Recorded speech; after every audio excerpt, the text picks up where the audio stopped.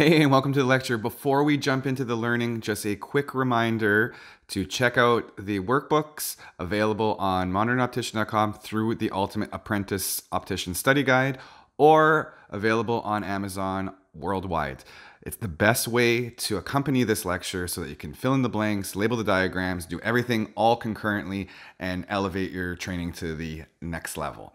All the links to the workbooks and the website are all in the description down below, so make sure to check it out. Other than that, enjoy today's lesson. All right, well, welcome to the first chapter. This is going to be the first lecture in this chapter about ocular anatomy. And before we get started, I definitely wanted to just touch base on the fact that ocular anatomy is something that's often overlooked in a lot of opticianry courses. And it really sucks because at the end of the day, we do deal with eyes, and vision is completely related to the eye. And unless we understand exactly how the eye works, it's kind of difficult to kind of grasp some of the other concepts in optics and even in dispensing and troubleshooting and all the other things that we do as opticians. So throughout this entire chapter, we're going to go in depth throughout all the different parts of the eye, so that we have a pretty good understanding. We're not going to get in super granular on this. However, we're going to look at the functions, the compositions of all the different structures in the eye, so that we can see how they all work together to provide us vision, and how we as opticians can leverage this knowledge to help troubleshoot and understand how all the different visual processes work.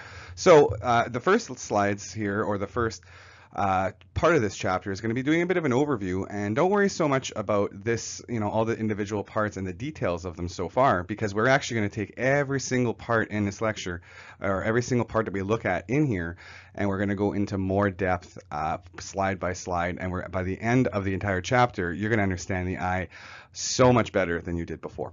So why don't we jump into it and start taking a look at how the eye looks. So first thing, we have the eyeball here. We obviously have two of them. And you can see here, just without even labeling this, you can see that there's a whole bunch of different structures on this, and it might be a little bit foreign to you, or maybe you have a little bit of experience with this.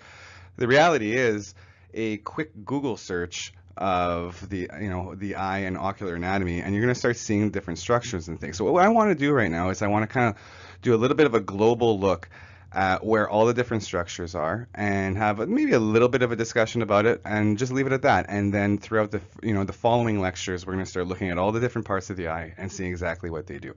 So first off, at the very front of the eye, you have the cornea, and we're going to study the cornea in depth, because as opticians, this is probably one of the most important structures that we need to know, because we deal with this on a daily basis. It is one of the biggest components of the eye involved in vision.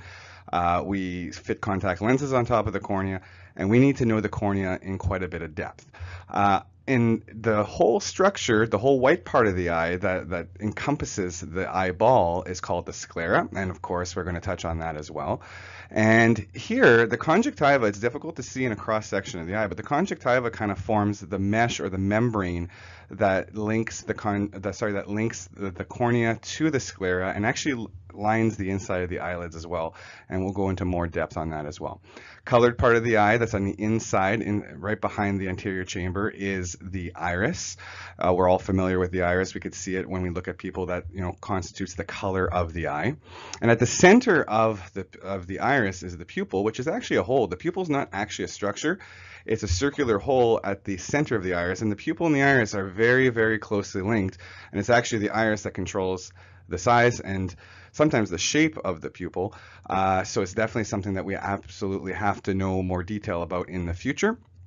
Behind all that is the crystalline lens, responsible for changing the focus of the eye. We talk a lot about the crystalline lens when it comes to a concept called presbyopia, where people start to lose their ability to read later in, or focus on near objects later in life. We also talk about it a lot due to cataract formation. So of course, this is something we're going to touch on in much more depth in future slides. And between the iris and the crystalline lens is the anterior chamber. Anterior chamber is kind of a void filled with a fluid called aqueous humor. The anterior chamber is very important to ophthalmologists when they're looking for different signs of inflammation. Also very important when it comes to cataract surgery.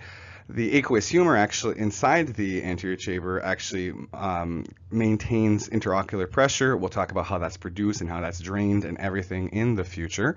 And behind the iris is the posterior chamber. As opticians, we talk a little bit less about the posterior chamber, but we're going to talk about a little bit more about how this all kind of ties into the whole internal workings of the eye. Up top here is the ciliary body. Has a few functions from aqueous humor production to helping with the accommodative reflex of changing the focus of the eye, and a couple of other things as well. So another important structure.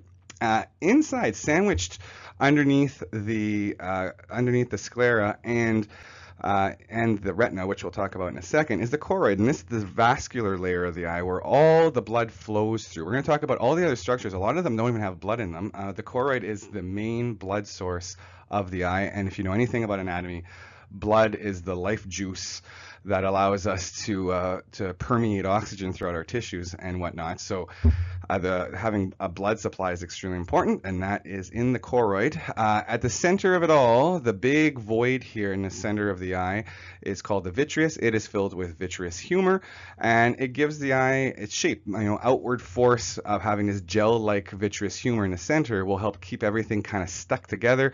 It applies outward force, and it constitutes a huge volume, the largest volume of the eyeball itself. And as we alluded to, the retina.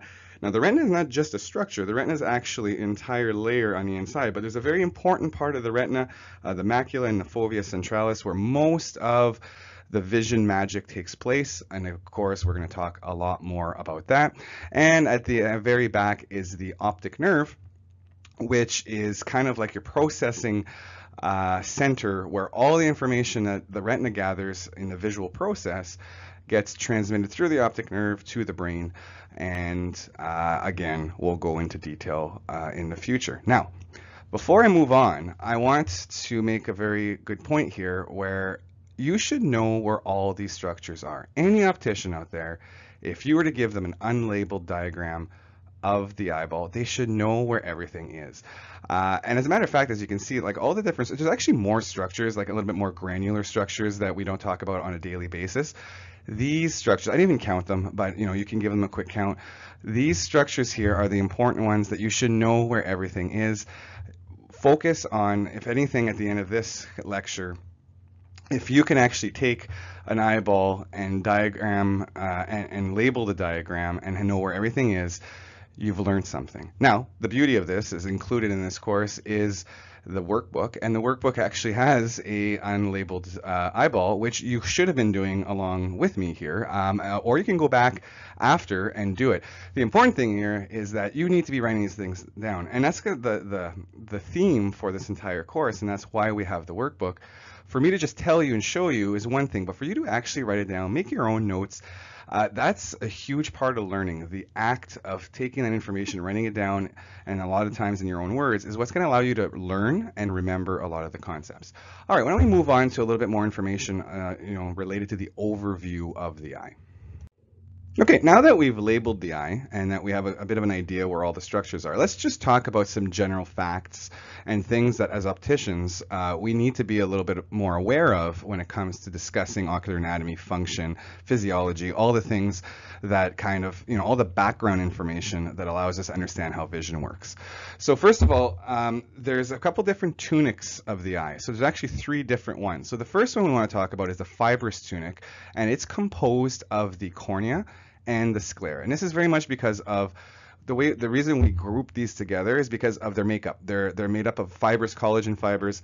They don't have the same function, they don't even have the same look, but they are similar in certain ways that we can actually group them together. They're actually the outside shell too, right? The sclera is most of it, and then the cornea is kind of the front third of it. So remember, the cornea and sclera make up the fibrous tunic. Now, there's also the vascular tunic of the eye, which if you think about it, vascular meaning blood supply, and it's called the uvea, and it's composed of the iris, the choroid, and the ciliary body. Okay, so remember that these things, the reason we group these together, and has nothing to do with function. These all have, they all serve different functions in the overall mechanisms of the eye, but they're like tissues. All right, they're permeated with blood in this case, and this is why we call the vascular tunic. The choroid is the largest of it, and then it kind of blends into the iris and the ciliary body, and there's blood flowing through all of these tissues. So we remember those as being the vascular tunic. Comparatively to the fibrous tunic actually has very little blood in it. It might be little capillaries in the sclera and stuff like that that have a little bit of blood supply. The cornea is actually completely avascular, something we'll talk about in more detail. But this is kind of what differentiates all the different structures, and we kind of group them into the type of the tunic or the type of tissue that it is. And the third tunic that we talk about is the nervous tunic. And you know, if you know anything about neurology, or even high school level neurology and science, you might be able to predict that, considering that it's the nervous tissue and a nervous tunic, that the retina and the optic nerve would be part of it. Some literature actually just talks about the optic nerve, but the retina is not necessarily a neurological tissue per se. However, it has very, very close links to the optic nerve. The retina and the optic nerve are tied together very, very closely. They share a lot of cells and a lot of different structures, and they're kind of one and the same because the retina transmits its information. It takes photoelectric energy and transmits it into chemical energy via the optic nerve, and then eventually to the brain, and and that's basically what's responsible for vision. So try to think of these three tunics, and it's not something that is discussed every single day, but it helps understand how the different structures and the different tissues of the eye all kind of blend together and work together. You'll notice we didn't talk about the anterior chamber, we didn't talk about the crystalline lens, the vitreous, all the other parts. It's just that these are the main structural parts of the eye, and they compose the different types of tissue that you might encounter. Okay, so just try to remember all those, and again, make sure you write them down yourself and make any notes that you kind of feel are necessary. And that's about it for that. Let's talk about why this is important to us as opticians. So seeing as how this is the first lecture of the chapter and of the course, you're going to notice here that I've written Opticianry significance. Every single lecture that we do is going to have a final slide where we talk about Opticianry significance. I've been through so many courses and different programs, auditing them and seeing, what the holes are in Opticianry training. And a lot of the times we don't take the time to discuss why this is so important to us and our jobs. And at the end of the day, when you're learning things, isn't that what's ultimately important? You can throw all this information to people, but unless they know the nuances of why we need to know this, then it feels like useless learning. I remember, as a student myself, having colleagues constantly saying, like, why do we need to know this? The reality is that there's not a single piece of information out there when relating to vision care that isn't useful to you. But sometimes we need context as to why we're learning these things, so we don't feel like we're going on the wrong path. Okay, so why don't we look at a few things of why what we've learned today is important to us. The first thing is an analogy that I've been using for a decade now, and I say it to every student that I ever have. And it's more of a question, is that would you trust a mechanic that doesn't understand how engines work? Now think about that for a second. If you go to the mechanic shop and you bring your car in, you have a problem in making a noise, or it's stalling, or whatever it may be, and the mechanic says, well, I don't know, I'm sure we can figure it out, and they pop the hood and they start looking at things, and they're not sure, they can't differentiate between the engine and the transmission and whatnot. And I'm not very well versed on cars myself. However, you probably get the point. It's the same concept in our field. If someone comes to you with problems and you don't understand how the eye works, if a person's been referred to you because they have a particular problem with their vision and you're not familiar with the terms that are being used or anything like that, it discredits you as a professional, and it can be very frustrating for both the patient and for you too, because nobody likes to be backed up against a wall. Understanding how the eye works and how everything kind of works together is going to make you better at your job, make you more confident, and make things a lot easier for you. So remember, there's not a single thing about the eye that is out of your realm of importance, because even if you're not treating, you're not managing diseases and things like that, understanding what all these things are helps you be in the loop, so that the patient can have confidence in you and feel like they're in good hands. Another thing is that understanding vision, refractive error, and vision correction, which is basically the definition of being an optician, relies heavily on the eye. The parts of the eye, the cornea, the crystalline lens, the retina, and basically everything in between is responsible for vision. And we're going to go through optics and how everything kind of blends together, and how the science of light affects, is ultimately responsible for vision. But this structure, the eye, is what actually allows all that stuff to happen. So without understanding all the parts, you're never going to have a full grasp of how all this stuff works. I encounter opticians all the time who do not have a good grasp of ocular anatomy, and as a result, they don't often have a very good grasp of everything else. They can get, fake it till you make it. However, if you want to be really, really good at what you do, it all starts with ocular anatomy. Another thing, too, that's important in this is we have to understand what normal looks like. As opticians, we are first-line healthcare workers. Now, we don't treat disease, we don't manage it per se. However, if you're working in a mall, for example, on a Sunday, there are no doctor's offices open. You need to be able to recognize what's normal and what's not. Now, there's a little bit of a slippery slope when it comes to legality of offering advice and doing different things, and we're not going to touch on that today. However, it is extremely important that you understand when to refer and when things are not as urgent as the patient may feel. And of course, that comes with experience and confidence. However, understanding what normal is allows you to make better decisions and help advocate for your patient a little bit better. And that's going to be a huge component when we get into contact lens fittings, where you actually are somewhat responsible for maintaining the health of the person's eye and recognizing when things have gone wrong. So remember, understanding what normal looks like is always your goal. You don't have to be an expert at categorizing all the diseases and knowing exactly what the problem is, but there's something to be said about knowing when something's not normal. And which bleeds into this as well a little bit is recognizing pathology. And these are both very similar, not knowing what, knowing something is not normal, and even recognizing what the pathology may be can help you make decisions as far as how quickly this needs to be addressed, who it needs to be referred to.